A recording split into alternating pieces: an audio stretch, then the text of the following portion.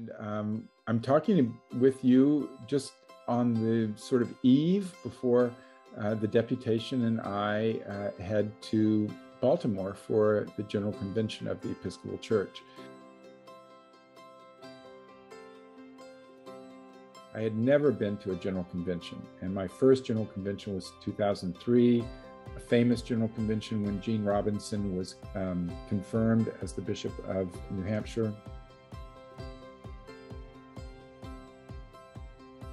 A great question. It's a great question for me as the bishop of this diocese, because many people don't realize that the so-called open communion movement started in this diocese.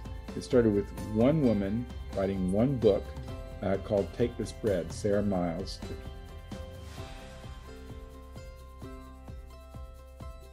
I love Baltimore, and blue crabs maybe are better than Dungeness crab. People are going to resent me saying that, but it is my opinion.